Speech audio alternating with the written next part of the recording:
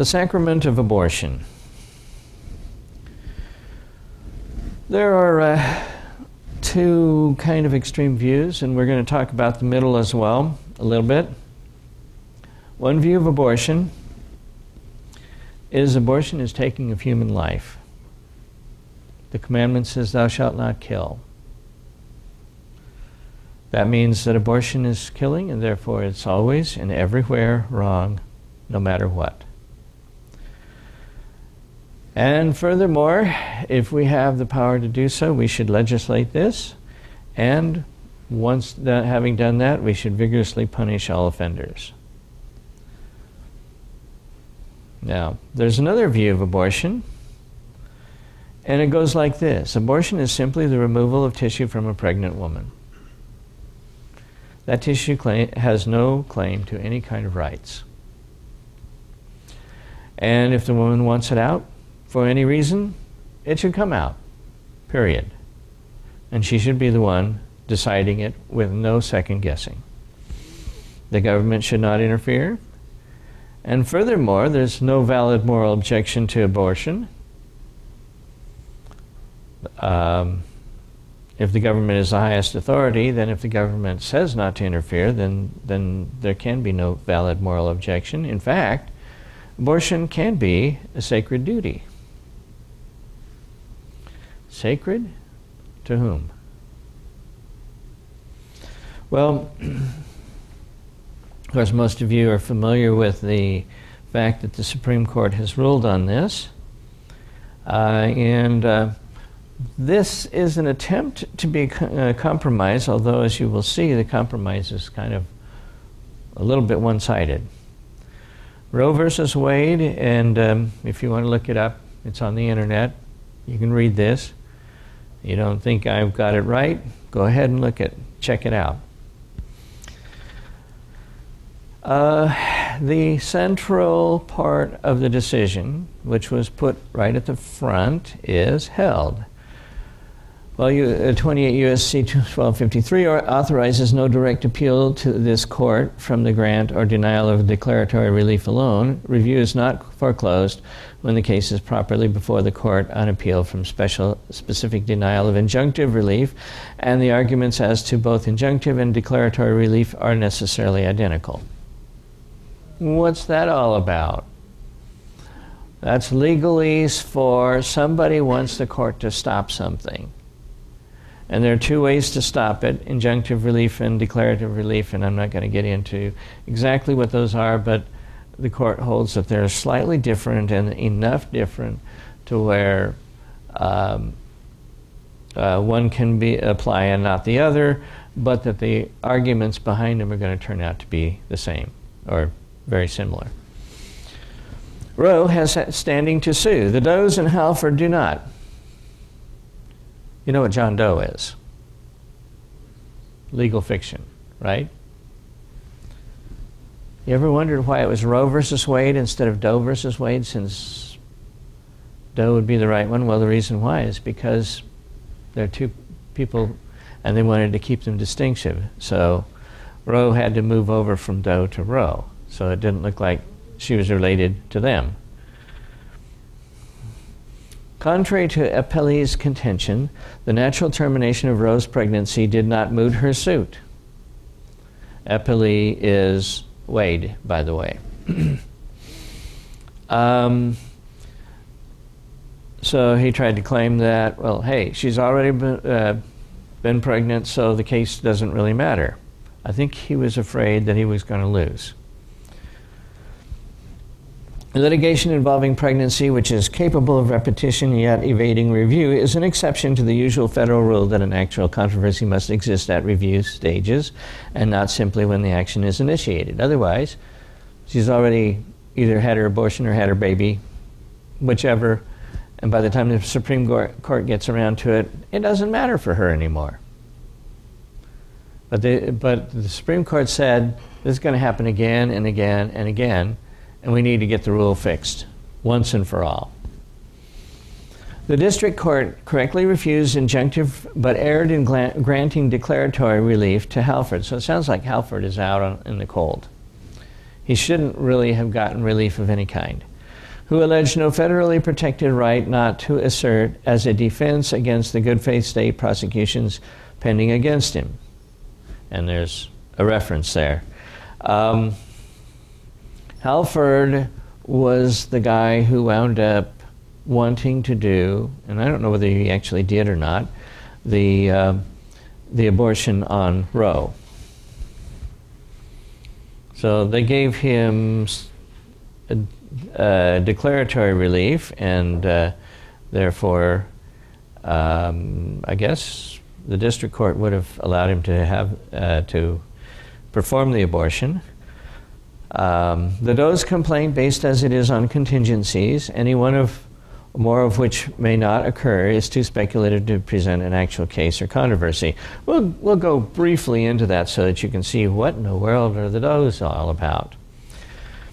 State criminal abortion laws like those involved here that accept from criminality only a life-saving procedure on the mother's behalf without regard to the stage of her pregnancy and other interests involved violate the Due Process Clause of the 14th Amendment, which protects against state action the right to privacy, including a woman's qualified right to terminate her pregnancy. Though the state cannot override that right, it has legitimate interests in protecting both the pregnant woman's health and the potentiality of human life, each of which interest grows and reaches a compelling point at various stages of the woman's approach to term. So as the pregnancy progresses, at first it's total hands-off. Then it's, yeah, you can legislate, but only on certain matters. And then it's, you can legislate on other matters, but with certain exceptions. We'll look at those. Okay, A, for the stage prior to approximately the end of the first trimester, the abortion decision and its effectuation must be left to the medical judgment of the pregnant woman's attending physician. Boom. So, total hands-off first trimester. For the stage subsequent to approximately the end of the first trimester, the state, in promoting its interest in the health of the mother, may, if it chooses, regulate the abortion procedure in ways that are reasonably related to maternal health. That means you can require it being done in a licensed hospital or clinic by people who have the appropriate training, etc., etc. Second trimester, that's allowed. But you can't say it can't be done, as long as people jump through the appropriate hoops, which are supposed to be tailored to making it safer or better or something. C, for the stage subsequent to viability, baby can come out now. The state, in promoting its interest in the potentiality of human life, so now they're actually talking about potentiality of human life. Some people would say the actuality of human life, but certainly of the potentiality of living a normal human life, may, if it chooses, regulate and even proscribe abortion. So you can have anti-abortion laws, except where necessary in appropriate medical judgment for the preservation of the life or health of the mother. Now, if it had been just the life, I don't think anybody would have objected to that. But when you say the health, you mean physical health, you mean mental health. So if a woman comes to you and says, if you don't get this baby out, I'm going to kill myself. One can argue that one is now treating the mental health of the mother, and so yes, and the state cannot forbid that. The mental health of the mother is the big loophole through which you can drive a truck. The state may define the term physician to mean only a physician currently licensed by the state, and may proscribe any abortion by a person who is not a physician as so defined. So you can say you've got to be licensed as a physician. Interestingly, there are several movements, I think, including California, where they're now saying, we'll allow properly trained nurse practitioners and physician's assistants to do it. 5, it is unnecessary to decide the injunctive relief issue, since the Texas authorities will doubtless fully recognize the court's ruling. In other words, now that the decision has gone out, you don't need an injunction. That the criminal abortion statutes are unconstitutional. Near as I can tell, that yellow stuff there is a page marker. John and Mary Doe. This is, by the way, another section, and this is explaining to you who in the world the Does are. A married couple filed a companion complaint to that of Roe. They also named the district attorney, that's Wade, as a defendant, claimed like constitutional deprivations, and sought declaratory and injunctive relief. The Does alleged that they were a childless couple, that Mrs. Doe was suffering from a neurochemical disorder, whatever that is. I love when lawyers try to practice medicine. They don't do very well. That her physician had, quote, advised her to avoid pregnancy until such time as her conditions has materially improved, end quote. That's the advice, even though, although a pregnancy at the present time would not present a serious risk to her life. Well, I wonder why they advised her not to get pregnant then. That's an interesting question. That pursuant to medical advice, she had discontinued the use of birth control pills. In other words, you're not going to use them. And that if she should become pregnant, she would want to terminate the pregnancy by an abortion performed by a competent licensed physician under safe clinical conditions. By an amendment to their complaint, the Does purported to sue on behalf of themselves and all couples similarly situated. So they want to continue to have intercourse, and then if something happens, they can just get rid of it. Notice that this very phrasing of the Doe's position reveals its speculative character. There's a few paragraphs in there that just basically rehash what you heard. And the court is saying that if this and if that and if that, oh, come on, guys. Roe actually had a baby inside of her. So that's why it's Roe versus Wade instead of Doe versus Wade, or Doe and Roe versus Wade. The Does, therefore, are not appropriate plaintiffs in this litigation. Their complaint was properly dismissed by the district court, and we affirm that dismissal. So the Does are out of the picture. Now, if you keep reading, I'm not going to read the entire thing, but there are some parts of it that are kind of interesting. An AMA Committee on Criminal Abortion was appointed in May 1857.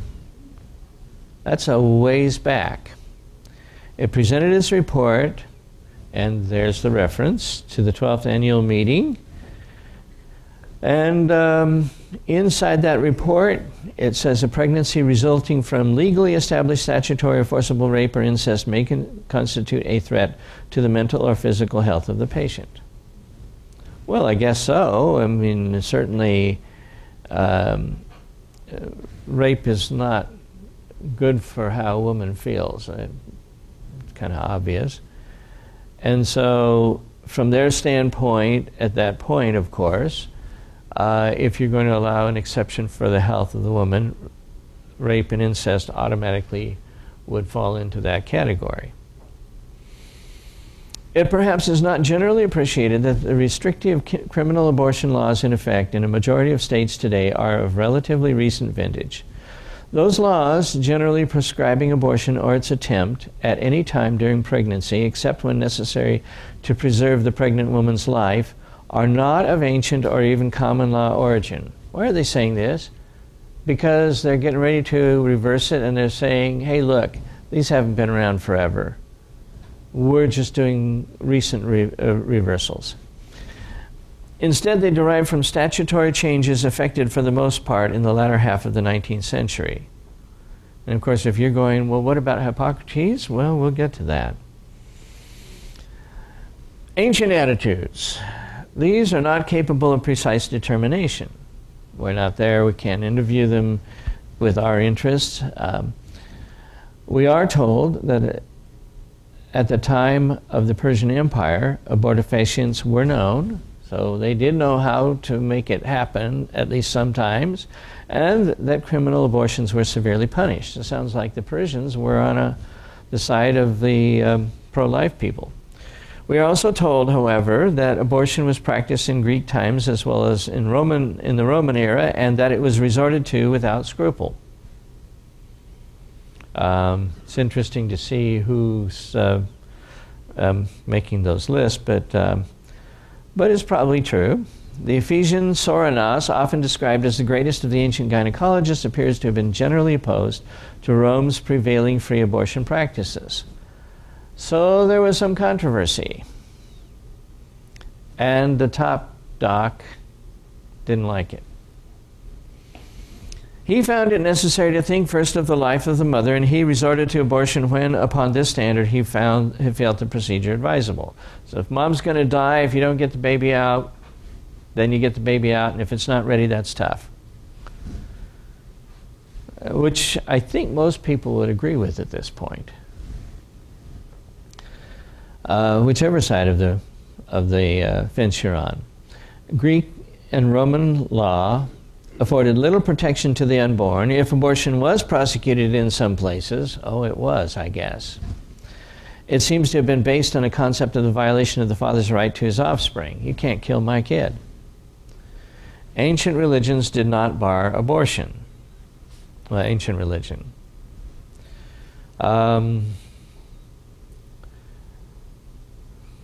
It's interesting to ask how the Jews felt about that, but that's kind of a blanket statement, actually, isn't it? Well, before we get to the Hippocratic Oath, which is our next section, I'm going to take you through the Hippocratic Oath itself and a couple of things that Wikipedia has to say about it. Wikipedia being, of course, a notorious pro-life website. There's the Greek. Okay, that's not fair.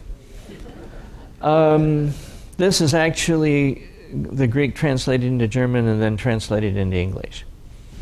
I will not give or even advise a deadly poison to anyone, even at his request. That may be a little more enthusiastic than I would translate it. But we'll get to the way I would translate it. Also, I will never give a woman an abortifacient.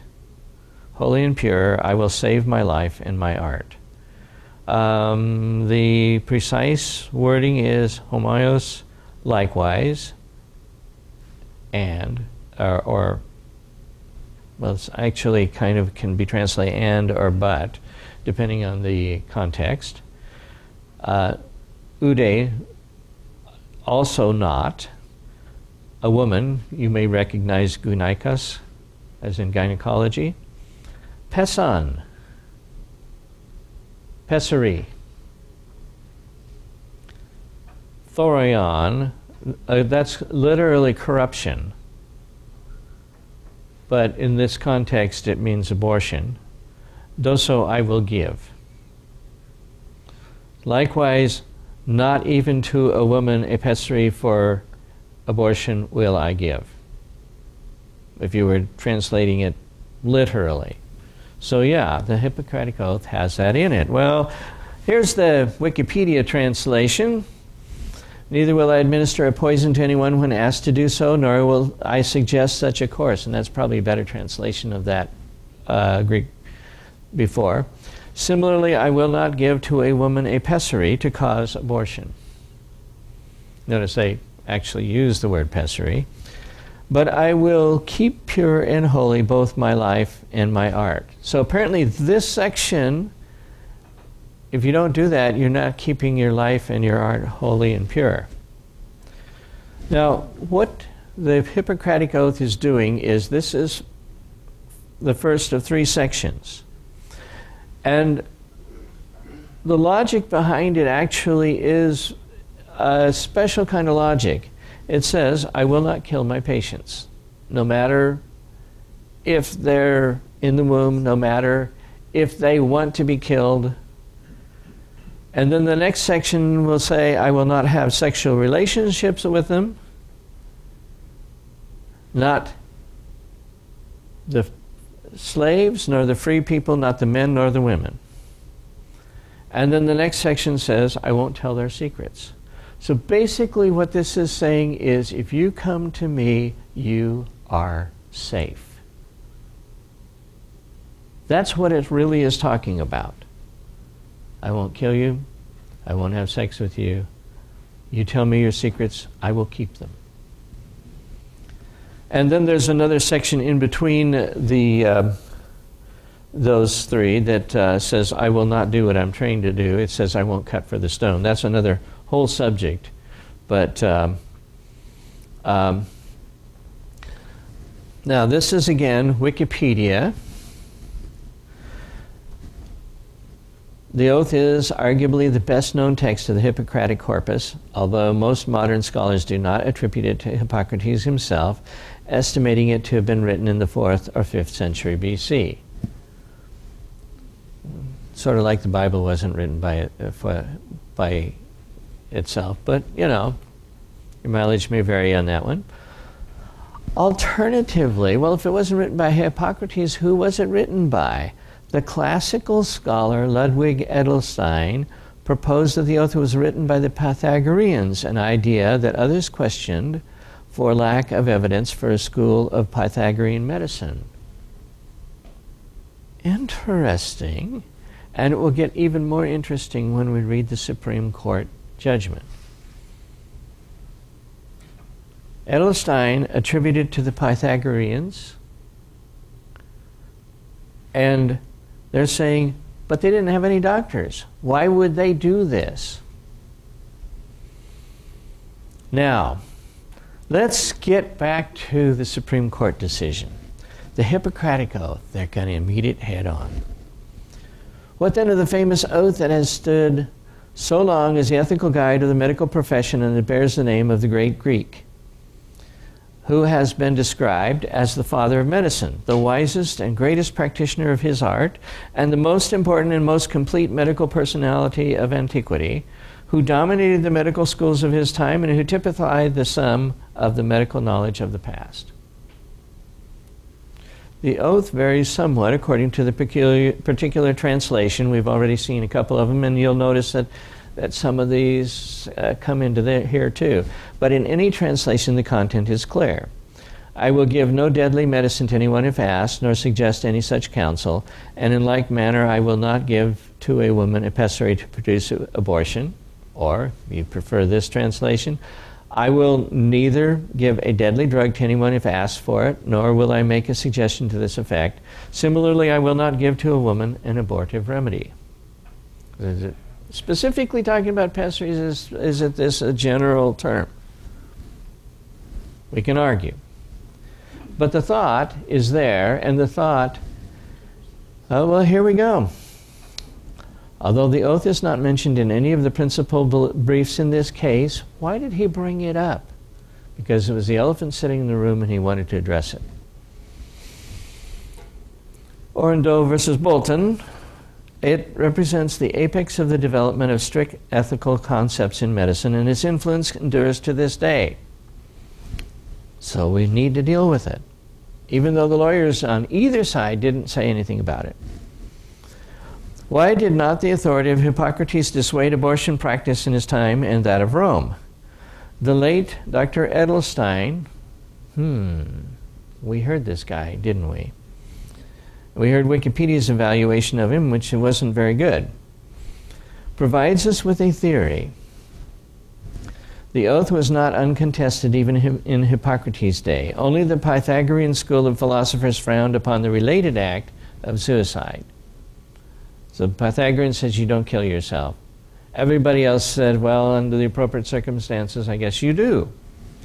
And so this, well, we're going to see what he does with it. Most Greek thinkers, on the other hand, commended abortion, at least prior to viability, and he quotes Plato and Aristotle.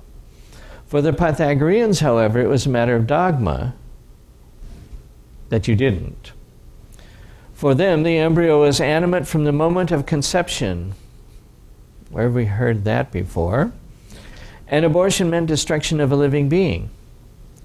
The abortions clause of the oath, therefore, echoes Pythagorean doctrines. It's obviously not echoing Christian doctrines because because the Hippocratic Oath is way before the onset of Christianity. And in no other stratum of Greek opinion were such views held or proposed in the same spirit of uncompromising austerity. So that means Dr. Edelstein then concludes that the oath originated in a group representing only a small segment of Greek opinion, and that it certainly was not accepted by all ancient physicians. He points out that medical writings down to Galen give evidence of the violation of almost every one of its injunctions. That's the oath injunctions. Interestingly, not commenting about abortion itself. But with the end of antiquity, a decided change took place. Resistance against suicide and against abortion became common. The oath came to be popular. The emerging teachings of Christianity were in agreement with the Pythagorean ethic. So the Christians took this over and ran with it. That might be a good thing, no? But the oath became the nucleus of all medical ethics and was applauded as the embodiment of truth. Thus, suggests Dr. Edelstein, it is a Pythagorean manifesto and not the expression of an absolute standard of medical conduct.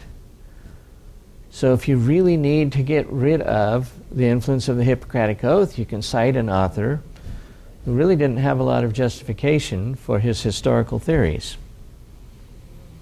This, it seems to us, is a satisfactory and acceptable explanation of the Hippocratic Oath's apparent rigidity. It enables us to understand in historical context a long accepted and revered statement of medical ethics and allows us to ignore it. Now, that's not the end of the controversy. The Supreme Court's kind of staked close to the full liberal side, but not completely there. Yes, you can make rules.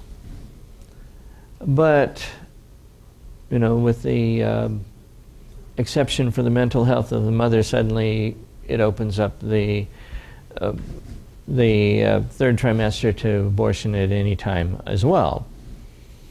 The Hyde Amendment was submitted by Henry Hyde, and I'll give you the, as near as I can tell, the original verbiage of it.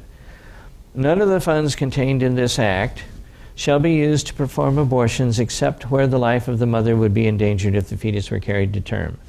Boom. So the uneasy compromise is being made that, well, yeah, the Supreme Court says you have to do this, but we don't have to pay for it. Now, this is interesting because this is straight out of Wikipedia. And on the subject, in 2018, 37% of Americans said that the practice of abortion should be illegal in most cases, while 58% said it should be illegal in most cases, results consistent with prior years. A minority of U.S. adults take an absolutist position that abortion should be either illegal or legal in all cases. You'll notice that illegal is obviously the minority. Why are they putting this up? Because now they're going to have to report something that they didn't want to report. And so they're framing it so that, well, really, most people want abortion. The Hyde Amendment itself, which sounds like it should be objected to by these people, was supported by 57% of voters and opposed by 36% as of 2016. Oh. The reason for the flip there is because, I guess, I mean, if you add it up, let's see, 37 plus 58 is what?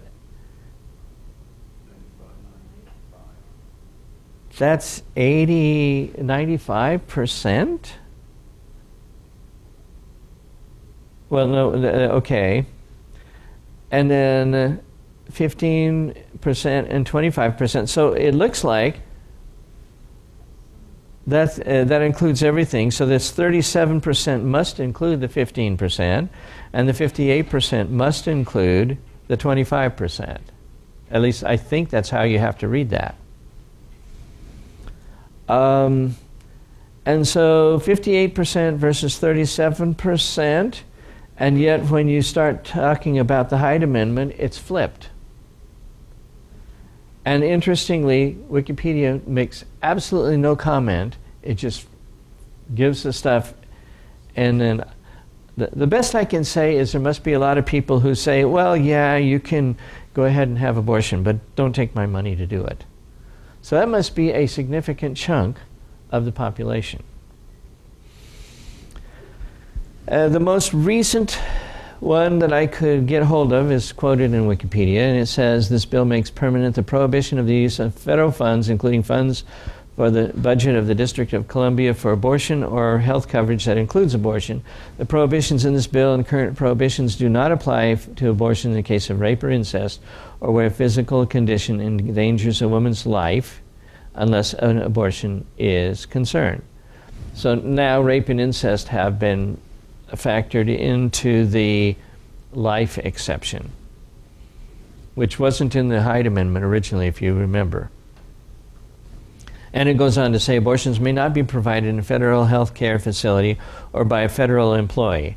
Those of you who have been following politics may remember that the Hyde Amendment, the Democratic Party has wanted to repeal that because they don't like it. Looks like they're in the minority in that case. So there's been this kind of uneasy legal truce that abortion is legal with restrictions, but abortion can't be funded by federal funds with some narrow exceptions.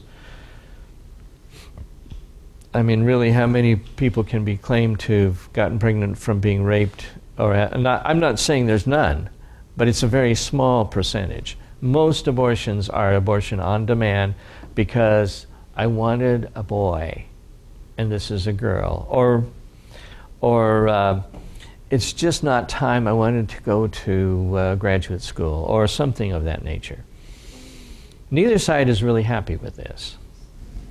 And of course, the conservative side, you can see it gaining steam.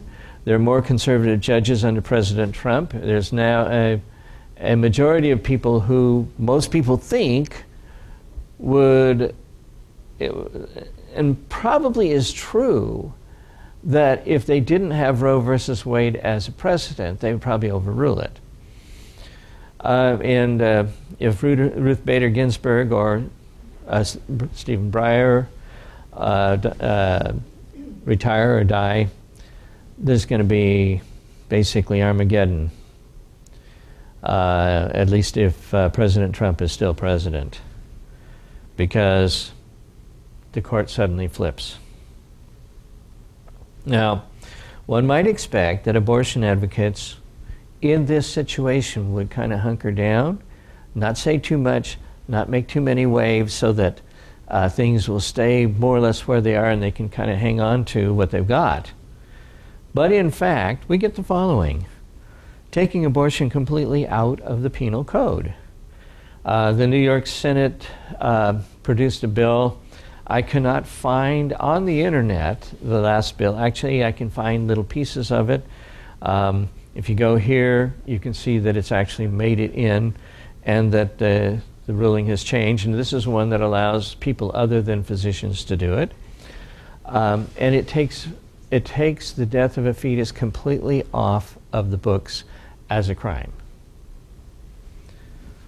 If I kick a pregnant lady in the stomach and she loses her baby, no harm, no foul. Advocating abortion for any reason at all, the way to birth, or as we will see, even after birth. And this is after Kermit Gosnell. And you don't believe me? This is, listen to this. This bill will the following targeted regulations. I'm sorry, I did not set this up right. Let me just get this where it will go where it's supposed to. My apologies. Let's see. See if I can get this done.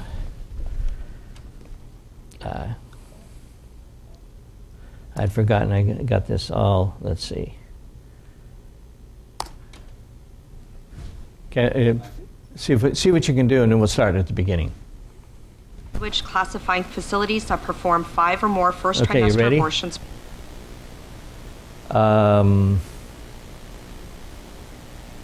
Okay. This bill would remove the following statutes: trap or targeted regulations of abortion providers, removing language classifying facilities that perform 5 or more first trimester abortions per month as hospitals. It would repeal Virginia's informed consent mandatory ultrasound and 24-hour delay. It would repeal the requirement that second trimester abortions be performed in a hospital licensed by the State Department of Health. It would repeal the requirement for 2 additional physicians in cases of third trimester abortions. Delegate Tran, Yes, sir. how late in a pregnancy would your bill apply if a physician was simply willing to certify that the continuation of the pregnancy would impair the mental health of the woman? How late are we talking about? Well, so the way the suggestion that we've made in the bill is to say it's in the third trimester and at the, with the certification of the physician. So how late in the third trimester would you be able to do that? It's very unfortunate that our physicians, witnesses, were not able to attend today to speak specifically. No, I'm talking about your bill. How late in the third trimester could a physician perform an abortion if he indicated it would impair the mental health of the woman? Or physical health. Okay. Okay. I'm talking about the mental health. So, through the third trimester. The third trimester goes all the way up to 40 weeks. Okay, but to the end of the third trimester. Yep, I don't think we have a limit in the bill. So,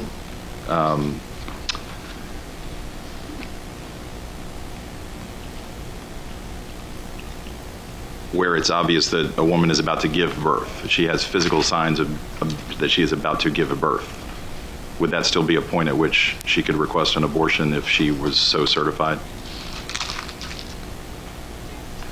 She's dilating.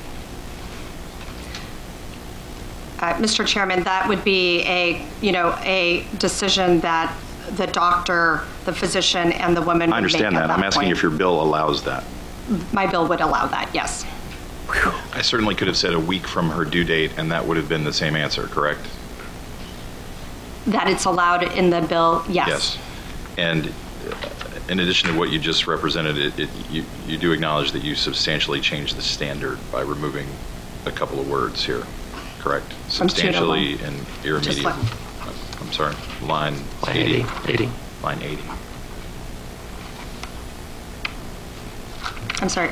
Can you just tell me? I think I'm in the right part that you're looking at as well. Line 80. Line 80. You are changing the standard under which the judgment call is made. I'm aware. Okay, third trimester. For an abortion at any point in the third trimester. You're changing the standard. I'm changing the standard, yes. Okay, all right. What type of mental health conditions would you anticipate would be utilized by physicians under these circumstances to determine that a child that is otherwise viable is worthy of an abortion?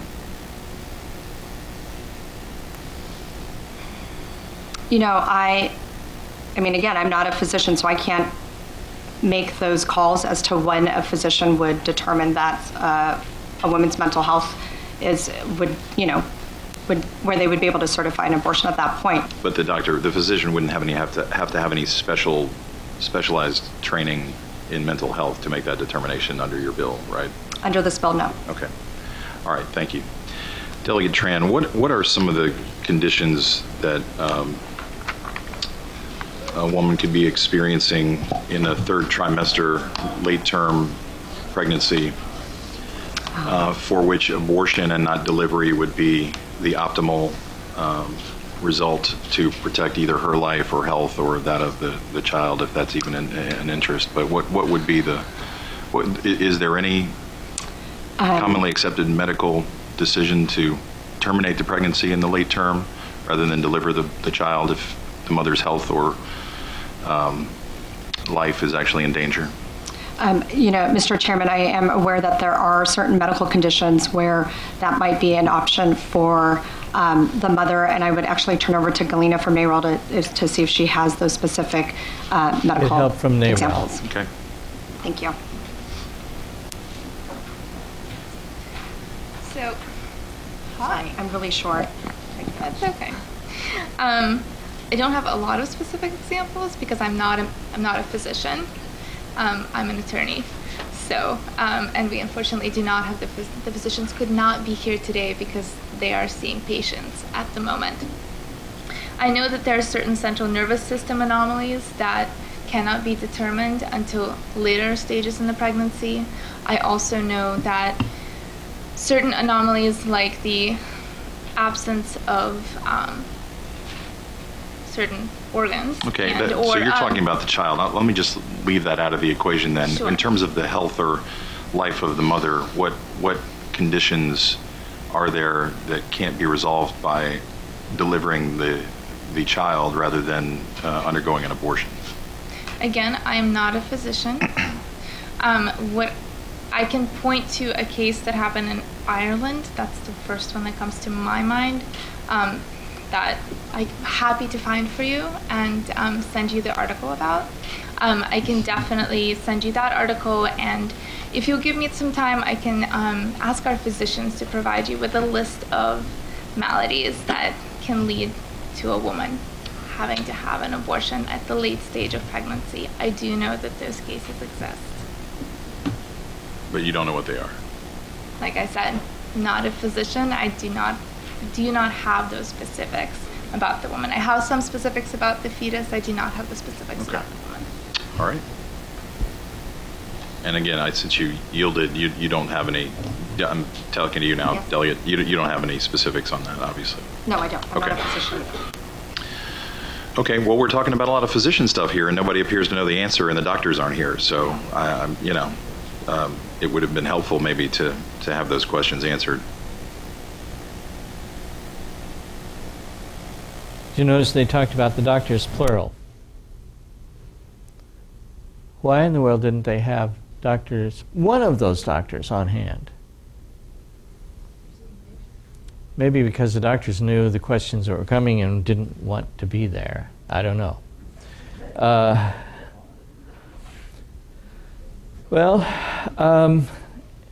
The next day, Virginia Governor Ralph Northam, who happens to be a physician, also is not clear whether he is in blackface or as a Klan member, but that's another interesting. And he recently got reelected, so apparently it doesn't matter to the Virginia public, or at least to over half of them. But he had comments on that, and unfortunately I was not able to embed those, so I'm going to have to do the old-fashioned way here. See if I can expand it, and I don't know that I can, so we're just going to have to live with this part. And let's see if I can get this going here. No exception. There was a very contentious committee hearing yesterday when Fairfax County Delegate Kathy Tran made her case for lifting restrictions on third trimester abortions as well as other restrictions now in place. And she was pressed by a Republican delegate about whether her bill would permit an abortion even as a woman is essentially dilating, ready to give birth. And she answered that it would permit an abortion at that stage of labor. Do you support her measure and explain her answer? Yeah, and I wasn't there, Julie, and I certainly can't speak for Delegate Tran, but I would tell you, first thing I would say is this is why decisions such as this should be made by providers, physicians, and the mothers and fathers that are involved. There are, when we talk about third trimester abortions, these are done with the consent of obviously the mother, with the consent of the physicians, more than one physician, by the way.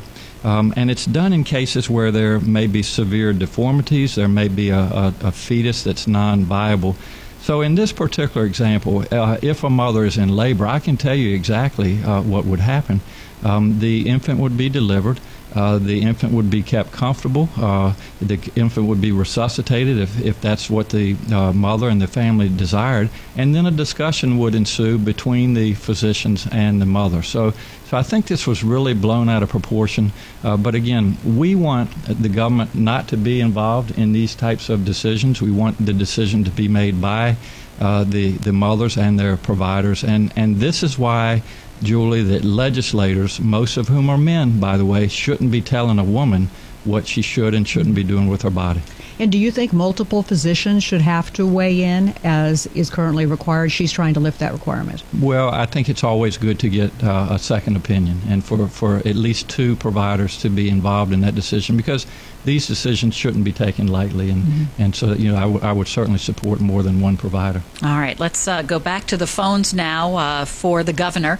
We're going to talk now with Mike, who's calling in. Wow. What would happen? You deliver the baby, and then you sit around saying, well, do we want to resuscitate? No. Well, yes, let's resuscitate, and then we'll discuss what to do afterwards.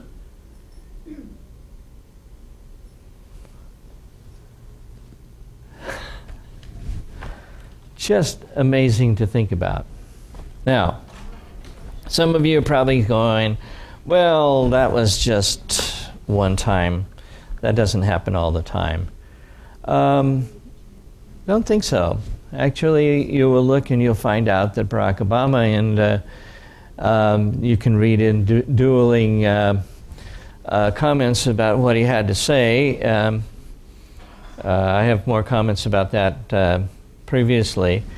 I can pull out another couple of videos where NARAL or Planned Parenthood people are discussing this subject, and they come to this very same conclusion. And you just, after the, and you're going, why in the world are they doing that? Wait a minute, that's not right.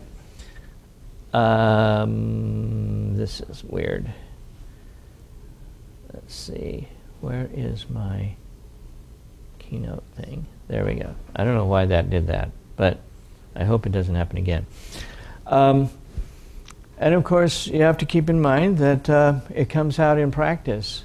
Kermit Gosnell routinely delivered kids, some of whom were viable, and then if they were still kicking, they just snipped the spinal cord, and that was the end of it. And he got convicted, by the way. And I have a video on that, and I actually, let's see if I can leave that up for a little bit in case somebody wants it, but it should be below the YouTube anyway. And then there's the case of Peter Singer.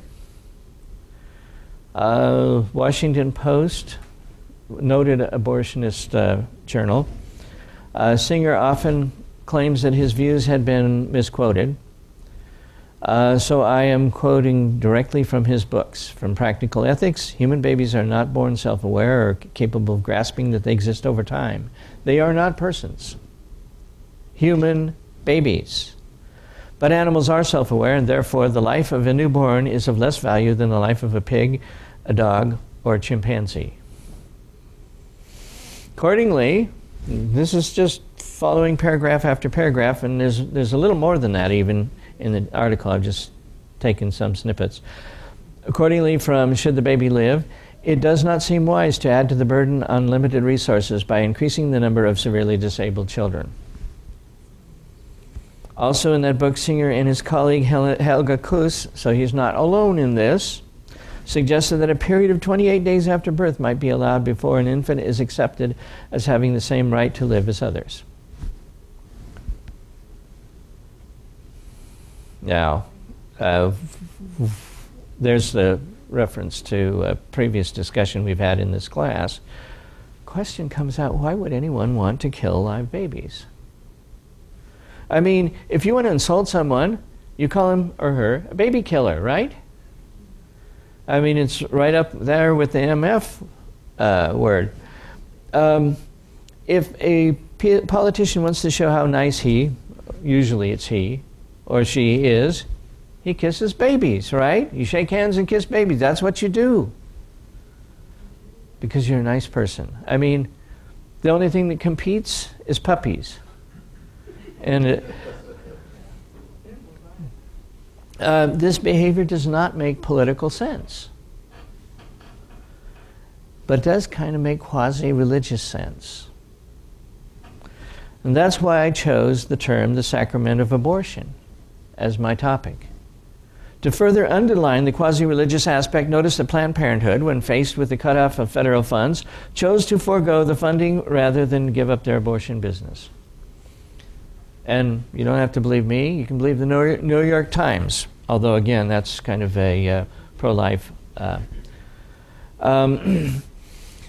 It's not all about the money. Some things are more valuable to them than money, and abortion is one of them. Now, I suppose the money is a little bit of a corrupting influence, but it's not just money. My title was originally chosen to emphasize this quasi-religious aspect of the problem. What I found out, that there's actually a book of that title, thanks to Jeff. And you can look it up. There's, Amazon.com will sell it to you. As near as I can tell, this is a translation of a French work, L'Enfant, L'amour, La Mort. I don't know, I probably butchered that, but if I'm translating it correctly, it means the baby, love, death. Is that pretty good? Okay, there it is, the sacrament of abortion. Now, you see all this stuff here, I'm not going to make you read that, I'll just enlarge it for you. Issues of life and death, love and responsibility are at the core of every religion. That is why the English translation of this book was originally published with the title, The Sacrament of Abortion, as it shows that the decision to abort may also spring from a religious feeling that it is the right thing to do, both physically and spiritually. As Jeanette Paris writes, abortion is about love, life, and death. Since its original publication, the book has been, and that's their spelling, widely used in abortion clinics in Canada and in France, and has even been given by some doctors to each and every woman. It should be each and every woman, but maybe it's translated from French, and so, who had the procedure along with painkillers. It's religion. But why must post-birth abortion be defended? It makes no ethical sense. If one allows abortion at all, birth is one of the few ethical cutoffs. But it does make legal sense and strategic sense. That's because it's necessary if late-term abortions are to be done at all. Botched abortions are rare, but not vanishingly so. Every once in a while, the baby makes it in spite of the doctor's best efforts. If there is a botched abortion and the baby lives and maybe has cerebral palsy, at age 18 the baby can sue the abortion provider. With the wrong, although some might say the right jury, costs could run into the millions, wiping out all the provider's profits. So, the baby just has to die. Now, one can argue that early in pregnancy the mother wants her body back, and I understand that argument. If you've had morning sickness for a while, you might feel like this isn't worth it. But late in pregnancy, the quickest way to get the mother back her own body is, as Dr. Northam said, deliver the baby, especially after viability. It's faster than doing standard abortion. It really is.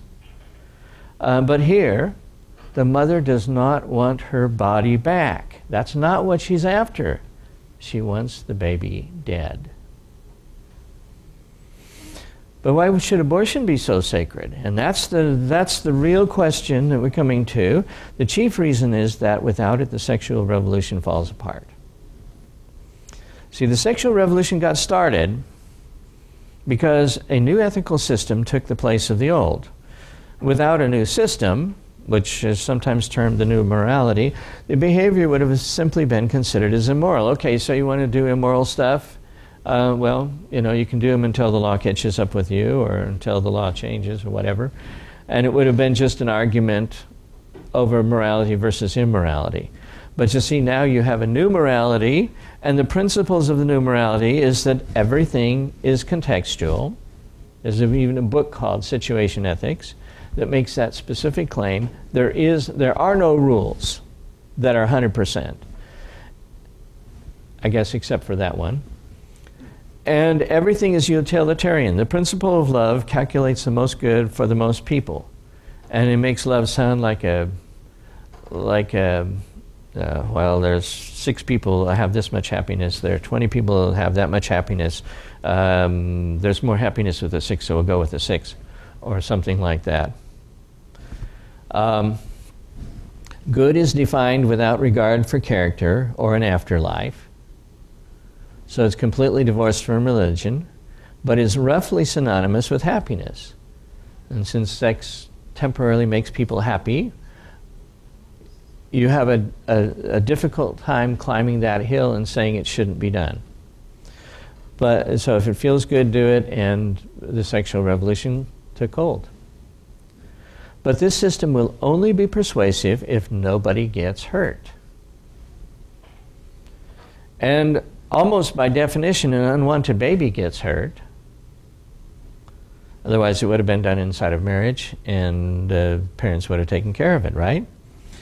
So, add to that all birth control methods can fail. Oh, I know, some of them are like 99% effective, but that's not 100%. If you do it often enough, you'll get that 1%. And attempts to persuade people that we're just all too uptight and we should accept what used to be considered bad behavior. You know, if a woman has a kid without a husband, it doesn't really matter. You guys are just, that hasn't really worked well. And that means that you have to get rid of the baby, period. Abortion is the last line of defense of the sexual revolution. You take that away, you have no ethical justification. You're back to you're behaving badly and you don't care who you hurt. If abortion goes down, the sexual revolution loses its claim to morality.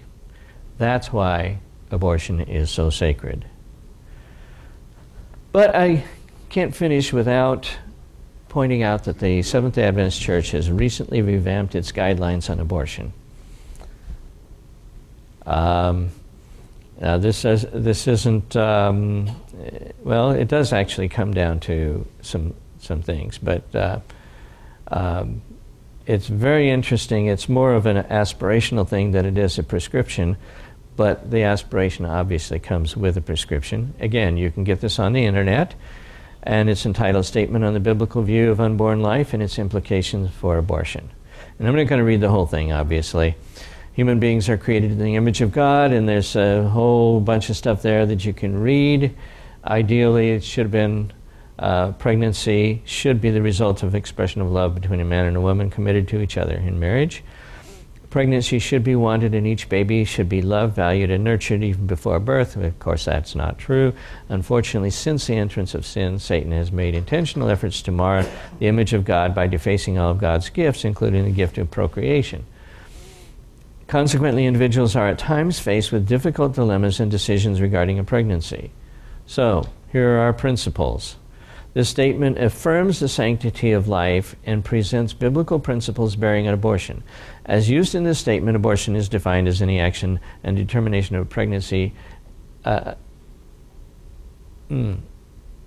This is mistyped, and unfortunately I couldn't copy it off the internet like some of those other things, so there can be some mistakes in that.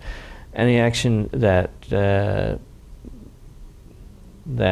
terminates a pregnancy, I think is what it's supposed to say, and does not include the spontaneous termination of a pregnancy, also known also as a miscarriage, which is the important part. They're not talking about miscarriage. They're talking about people actually taking the life or causing the life of a baby to be taken.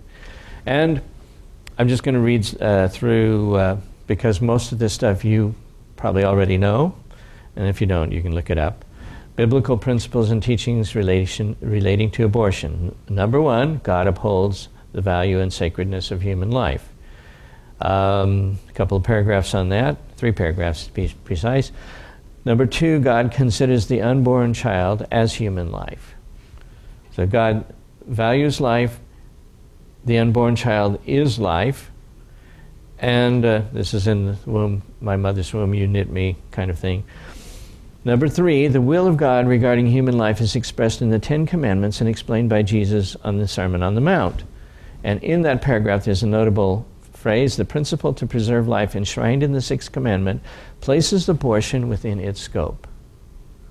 That is to say, abortion may or may not be technical murder, but it's certainly related to murder. God is the owner of life, and human beings are his stewards. We have no business to take something from somebody else, especially from God. So the Bible teaches care for the weak and the vulnerable, and in that paragraph there's some application. Jesus speaks of the least of his brothers and of the little ones who should not be despised or lost. You recognize the scriptural references. The very youngest, namely the unborn, should be counted among them. God's grace promotes life in a world marred by sin and death. Now, this is interesting. In rare and extreme cases, human conception may produce pregnancies with fatal prospects and/or acute life-threatening birth anomalies that present individuals and couples with exceptional dilemmas. Decisions in such cases may be left to the conscience of the individuals involved and their families. Okay. These decisions should be well informed and guided by the Holy Spirit and the biblical view of life outlined above, which is you keep it whenever you can. God's grace promotes and protects life. So it may sound like somebody's trying to weasel, but what they're doing is they're trying not to dictate.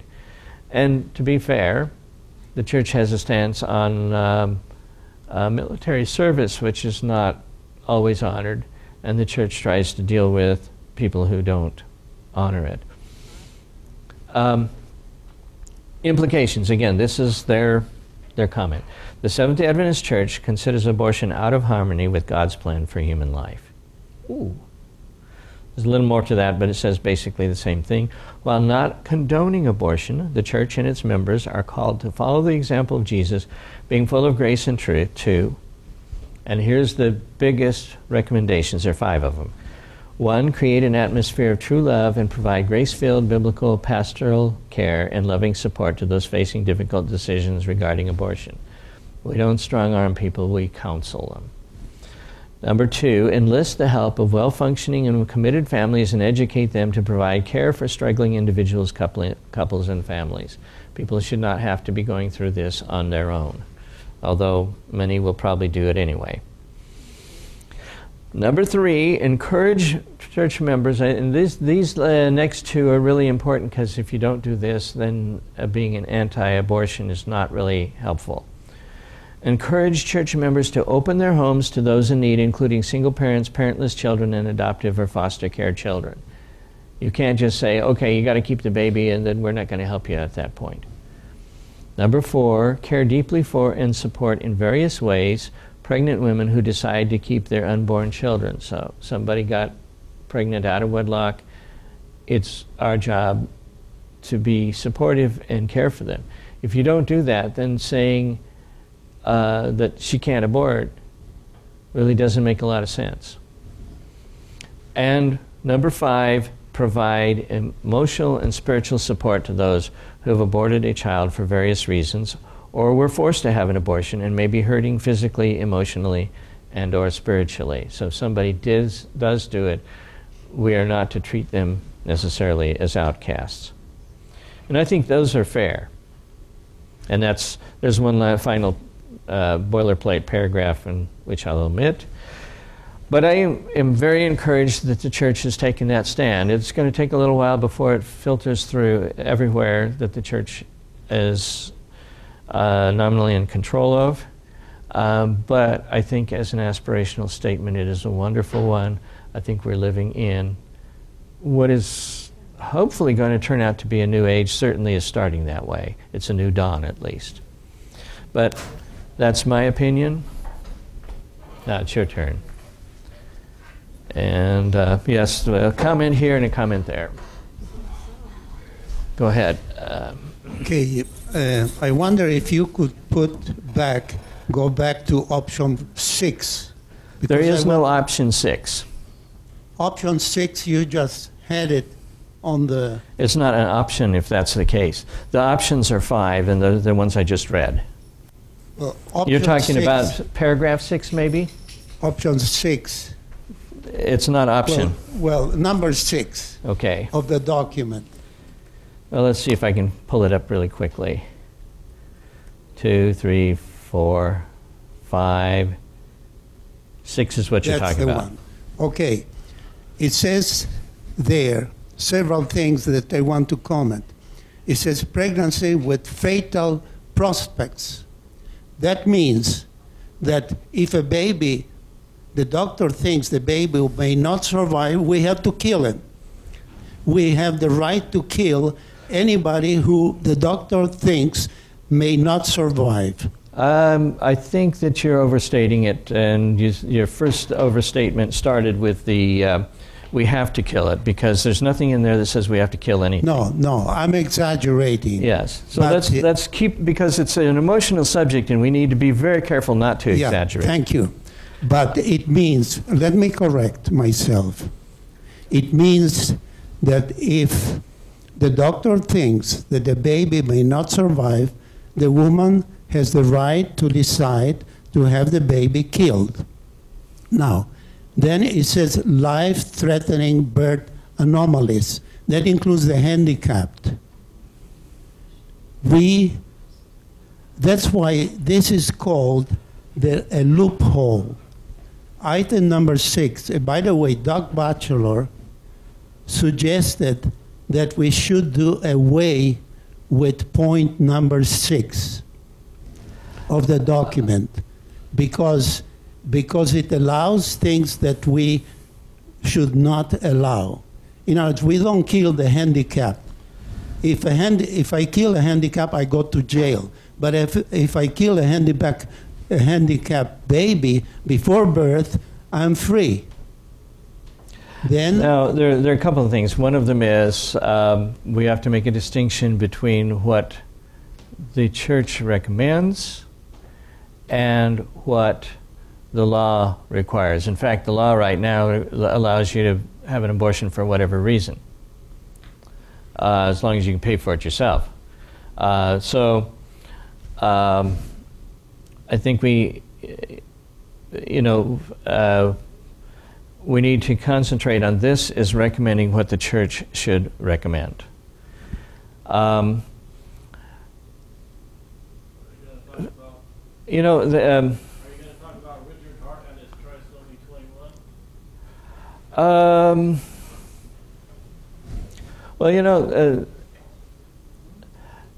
Actually, trisomy 21 does not fit into this if you're being legal about it, and the reason why is because it's not fatal. I mean, by itself. There are Down syndrome people that live to be 40, 50, 60. That's a good age. Okay. The second thing is that it's not life-threatening in the strict sense. Down syndrome babies survive. Most of them survive, in fact. In fact, that's what these people don't like, is that it's going to survive for maybe till they're teenagers, maybe till they're 50, and they don't want to be dealing with this. And I can sympathize with them, although I disagree with them, because I had a brother who had the mentation of a 3-year-old that just died a year or two ago. And it is major disruption to the family. It is. Fortunately, my parents did not decide to get rid of him, but of course they didn't find out about it until he was probably about 6 months old, when he wasn't developing the way he was supposed to. So much for that 28 days of Peter Singer. So this is a problem. And what the church, I think, is saying is we're not going to judge in circumstances where it's actually likely to be fatal. Okay? There's nothing in there about health. It says life. Okay? That's an important point, and we may disagree with it. We may feel better if this paragraph is not there at all, because it's easy to misinterpret. But remember, the paragraph does not say the health of the mother or the health of the child. It says life. And if you have a baby that has anencephaly and is going to quit breathing pretty soon, that's getting into a gray area, and what they're acknowledging is that those get really difficult decisions. Now, continue to read. Decisions in such cases may be left to the conscious individual involved in their families. These decisions should be well informed and guided by the Holy Spirit and the biblical view of life outlined above. What that says is that even in those cases, we lean this direction. We're just not going to try to shame you into something if you decide otherwise. And having talked to some of the people who were on the committee, I know that that was the feeling of at least some of them. So, and the other thing is to say is that although you may claim that this is not perfect, it's a whole lot better than where we were. A whole lot better. The document is excellent, including point 1 through 5. Right. Point 6 is a mistake because it's a loophole for abortions. When a doctor says or thinks that the baby will die, is he infallible? And let me finish because I'm going to give you a story. I hardly ever come to this class. Let me finish. Yeah. This is a subject that is very important for me. I have devoted many decades to this subject. I have written 2 books on this subject, so let me finish what I want to say. This point 6, was designed by the devil to deceive the church into the belief that we can still continue killing innocent children. When a physician thinks that the baby will die, he's not infallible. He made mistakes. There are many cases where a woman said, in spite of the advice of the physicians to abort, she decided to keep the baby, and the baby became a living and happy child. Now, it is true that women had the legal right, the final say, but it does not follow that because a woman wants the baby killed, that the church has to be the executioner. This is where the church went wrong.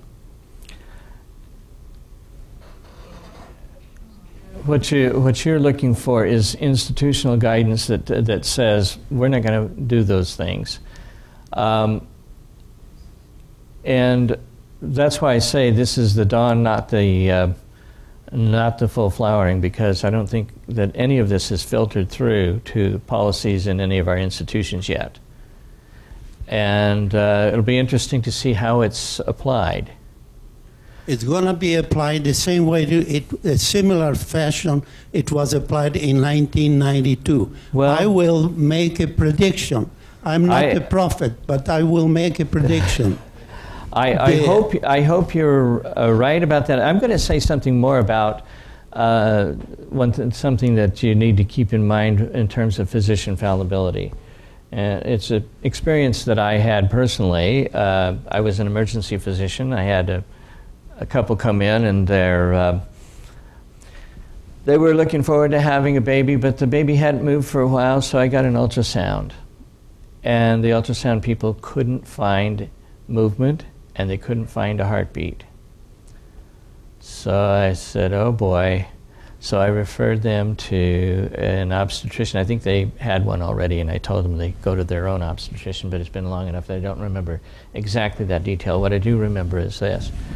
The obstetrician saw them, apparently did an ultrasound again, couldn't find any heartbeat, thought the baby was dead. So he said, okay, we need to get this thing out because it's not going to help any. Went to take the kid out. Turned out the kid was alive and died in the process.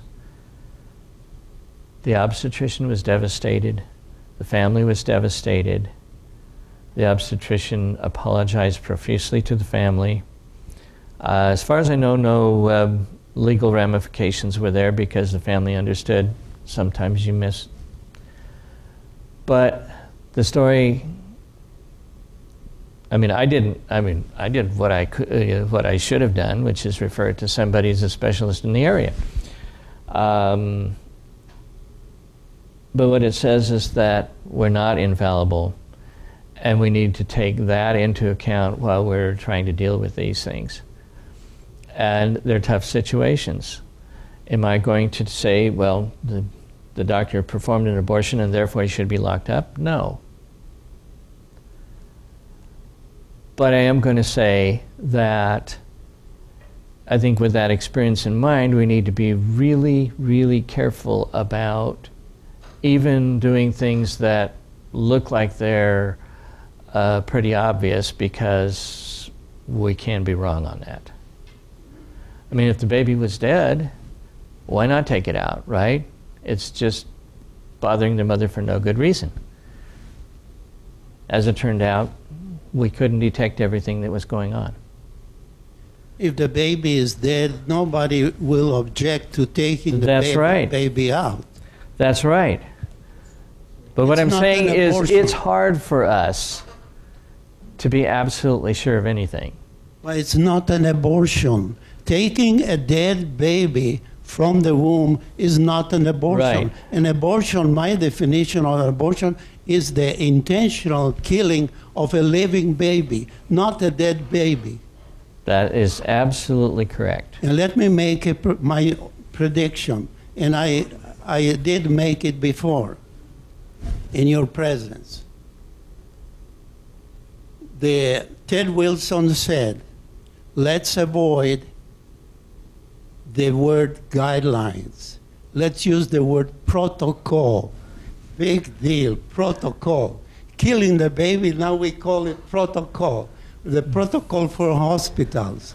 So let me make my prediction. The word protocol that will be implemented now by the church will become a bad word in a shorter time. It will not take 5 decades to become a bad word. It's going to be a bad word in a very short time. That's my prediction. Well, guidelines aren't a bad word. It's just if the guidelines are wrong, then they're wrong guidelines. The church decided that we should avoid the word. Actually, in some ways, protocol is stronger than guidelines. But in any case, I think that this is I think that the pro-life people have pushed. It's very much like what happened with our statement on creation. You may remember that at first there were kind of words that were deliberately designed to be weasel words. Sound like we were saying something when in fact we weren't. Or at least the people who wrote it weren't. And they were happily agreeing with the belief number 6 because they had worded it in such a way that they could say that they believed in it, even though in fact they didn't believe in what most people thought they believed when they said that. We are getting closer, and we will see what happens, but technically, if you look at 6 carefully, it was designed by the people who did that to allow for some grace in the church member. It's not actually intended to be a guideline for the hospitals that we run. it is designed to be gracious to church members who feel differently than what the church does, but it is intended to say that even in those cases, we err on the side of life. If you read it carefully, that's what it says. And like I say, it will be interesting to see how it gets institutionalized. Go ahead. Might it be helpful to sort of add, sort of supplement or adjunct to this, basically say that this issue will be reviewed in a certain period of time to see if, in practice, our institutions are doing that what's happening in our institutions is in line with what we intended, especially by number 6. It would be, I think it would be worthwhile to do that whether or not it says that. Well, I'm concerned that if it's not specified that we are going to review this at a certain point, because people who want to continue whatever the current practice is in terms of elective abortions at Adventist institutions, that this would be changing. If there are individuals who want to continue that practice, then maybe they'll try to, even though I agree with you, it doesn't look like that this is specifically trying to be more precise to get an outcome in line with 1 to 5. Yeah. And so if in practice, 2 years from now, it's turning out that, that people are just using that as the way to get around the whole problem. Right, that in practice it's not according to the spirit of what the church is trying to do, then there's a point in time in which it will be evaluated and said, hey, maybe there is a loophole here, and so now let's well, I be clear on what. I think that one of the things that this shows is that at present there is a majority that prefers a vigorous pro-life stance. I'm going to be cautious about saying an absolutist pro-life stance because I don't know of anybody who would refuse somebody taking out an ectopic pregnancy, which is technically a live embryo, but is in a position where if you wait long enough, both the mother and the baby are going to die, and the baby cannot survive to, at least with our present technology, it cannot survive to term. So most people will say, yeah, in that case, we just have to take the fetus out, or the embryo. I think by that time it'd still be an embryo, out because there's no chance of helping, and the mother is going to die. And I think even the Catholic Church would allow that kind of treatment for an ectopic pregnancy. And in fact, one of the things that's sometimes done is to give methotrexate, and it's the fetus just simply can't handle it, shrivels up and dies. And I don't think most people are going to say that's wrong, because at present we don't have any better treatment for it. If there was some way of, kind of taking it out of the tube and putting it in the ovary, I think there'd be some people who would want to try that, and if it becomes a standard procedure, I think many people would want to try that. But at present we don't have that, and so I think that you'd have to say that's one of those cases where we're probably just going to have to basically fold and take the loss. But there are some, abortion on demand is entirely different from that kind of thing, and most people recognize that. If it's a question of saving the life of the mother, no one I know would object to take the baby out. If the baby gets survived because it's at the point of viability, that's great. If the baby dies, but no physician should be blamed for his inability to save both the life of the baby and the mother. Yeah. So in that case, it's justified.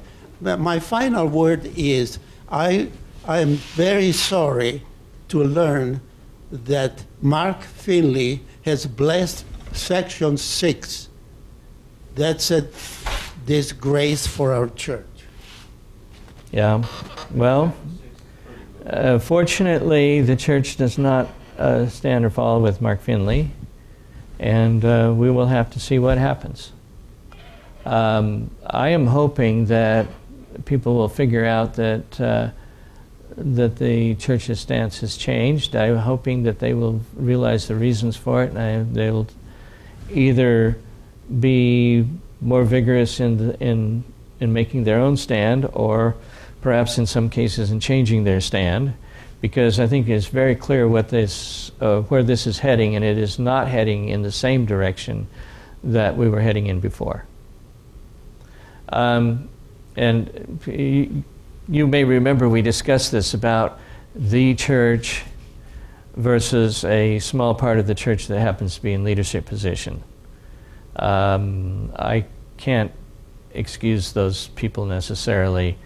I can excuse the church because I think there are a lot of us who have felt for a long time that abortion, except to save the life of the mother, is not appropriate. And that includes some of our gynecologists too. It's not just people who otherwise wouldn't make any money off of it. Yes? I wonder if well, it seems like in large part the whole debate about abortion has been influenced by a very powerful slogan, i.e. the woman should be able to do what she wants with her own body. And I think that slogan greatly distorts the facts. Namely, the object of whatever you want to call that's inside the mother is not in any way part of her body. It's got its own DNA. It's got its own heartbeat. Those two things by alone indicate that whatever you want to call that thing, it's not part of her body. And so there's a great confusion between location and identity. That thing, whatever you want to call it, has its own identity, even though it might be located within the woman's body, and therefore I think it's a game changer in terms of how things get assessed. Because well, I'll just leave it at that for now. Yeah, no, I agree, and there's more than that. I think last time we went over the question of, well, if you can do it painlessly, isn't that okay? And the fact of the matter is that it's not okay if you can do it painlessly. If you want to kill somebody and you give them ether first so they don't feel anything, and then you strangle them, society frowns on that. And if you give them ether and then you give them, let's say, adenosine, and cause their coronary arteries to constrict and spasm, and so everybody thinks they had a heart attack and died, and so you haven't hurt the family any more than they would have if the patient had died anyway. So what's the harm? That doesn't cut it either. You know, if the state ever finds out, even if the family doesn't, the state will come after you, and I think for good reason. So the truth of the matter is, as I said before, the major damage that is done is actually not to the fetus. Yes, the fetus is deprived of a life that it could make. The major damage that is done is to the person or persons who are doing the killing. And when you rephrase it that way, what we're doing is we're trying to protect people from themselves.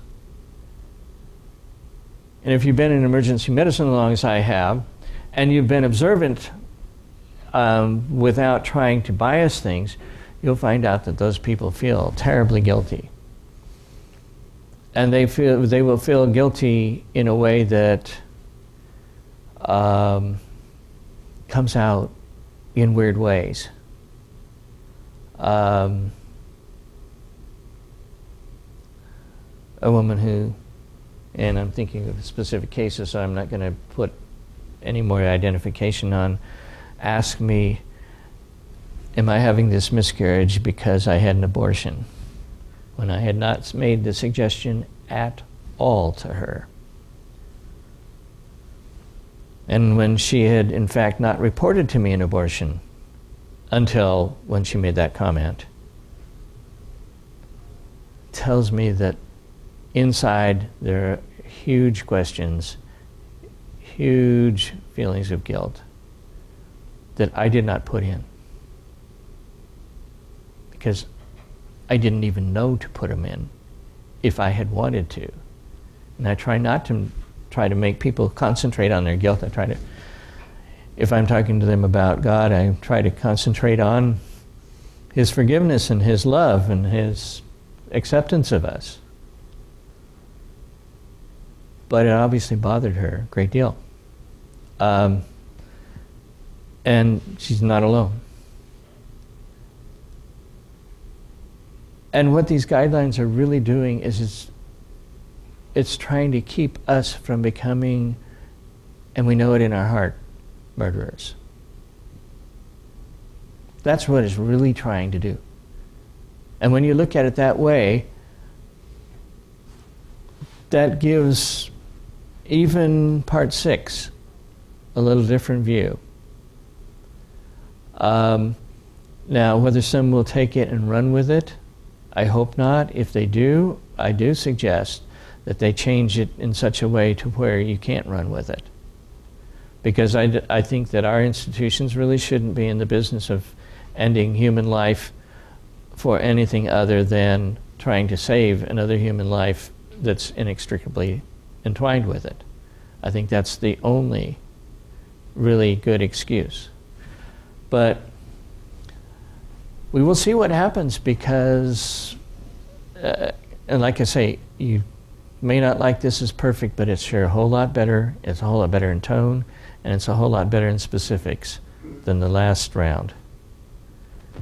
And you know, it's like belief number 6, where we have done with creation. They took out the weasel words and they tried to put in something that you can't get around.